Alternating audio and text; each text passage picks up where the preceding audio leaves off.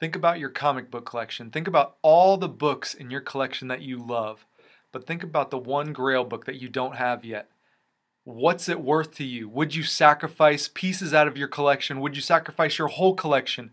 What would you do to achieve that one book? But I got to tell you that your Grail may actually be closer than you realize.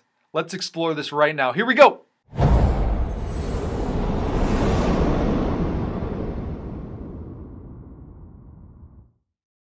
What is going on, everybody? I'm Alex the Comic Hoarder. Thank you so much for clicking on this video. Right now I have a really exciting unboxing to do, but before that I want to talk to you a little bit about how I'm changing my collecting style and what I've been doing over the last couple weeks and months. So as I change in my comic book collecting and how I do things in my own personal collection, just wanted to shout out a few people. Tumua off of Instagram and YouTube, also ETA Nick and ETA Nick's Wednesday night show with the dudes, including Anthony Reaper Tate, you've got Luther Manning Patrick, and you've got Dr. Von Chilla John, also Deadpool 2323 Aaron. These are the guys who have really inspired me, have helped motivate me in doing the things that I'm doing right now to change my collection. All of us, for every collector, there are certain books that you just think may be out of reach. And this could be New Mutants 98. It could be an Amazing Spider-Man 300. It could be a rare variant that you're chasing after that you just can't find. It's not even online. It could be a really huge first appearance of a major character. It could be a Silver Age Grail or a Golden Age book. Whatever it is, sometimes these books just seem out of range for us. But I want to share some of the things that I've been doing to make some of these things more tangible. So the first thing I've done is set a goal. And if you want an Amazing Fantasy 15, a first appearance of Spider-Man, if you want an ASM 300, a first appearance of Venom, or a New Mutants 98, first appearance of Deadpool, you want to set that as your top priority. Okay, what are you going to do within your collection without going into any debt to get this book? And that's what the Wednesday night dudes have been talking about. That's what Deadpool 2323 and I have been talking about.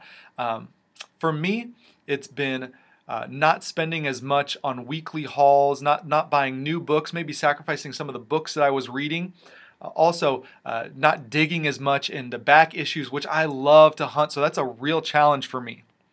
It's also evaluating the books that I have right now. I love having a massive amount of books. I love having a lot of back issues. I love having lots of keys. But are those keys more important to me than getting that Grail book? So I've been reevaluating that stuff, taking the advice of some of these other collectors, watching what they do, and reevaluating and changing my collection and what my priorities are. Then obviously number two, setting aside those books that are just untouchable books in my collection, and then potentially possibly either trading or getting rid of some of the other books. It's easier said than done. It's painful sometimes to lose some of those books, but when you keep your eye on the prize, eye on that big book that you really want, it makes it more easy. And then once you finally reach that book, like I've done for one of my Grail books, it's just so worth it in the end. Now on to the unboxing. Really thrilled to have this box in my possession. I got it yesterday. I got home from work, saw the pink slip in my mailbox, and I actually got into my car and chased down the mail person and found them within my neighborhood still. Big shout out to James from Facebook. Really great, very trustworthy trader / seller, and we made a deal. I saw what he wanted, what he was going after, and luckily I had it, and I had some other things I could add to my trade portion. Luckily and thankfully, he's very happy with the trade that he got, and I'm really excited to show you guys my Grail book that's in this box. Kind of cut the tape a little bit. I'm not going to waste any time. Oh, there's a box within a box, which is always great. We FaceTimed while he was shipping this, patting around the box within the box. I'm going to tear into this thing. I have been waiting all night and all day today. It's Friday today, so that's awesome. But I've been waiting to open this box. I've got it open, and here is the book. You guys, it's a 4.0 CGC. It's a qualified label, and I'll explain a little bit about why it got a green label, and I'll explain a little bit about, and I'll show you pictures actually of what is actually missing out of this book. But here it is. It's already in Mylar. Man, taking a moment just to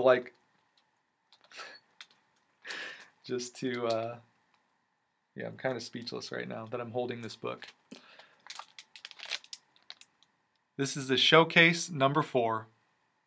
This is the first appearance of Barry Allen. This is the first appearance of, or this is the start of the Silver Age. It's the first appearance of Iris West. It's a 4.0, like I said. It's a CGC qualified. I literally was at a loss, in shock, when I saw this book, when I just took it out. I can't believe I'm actually holding this book in my hands. Yeah, here it is. That is a beautiful, beautiful copy. Here's the back of the book.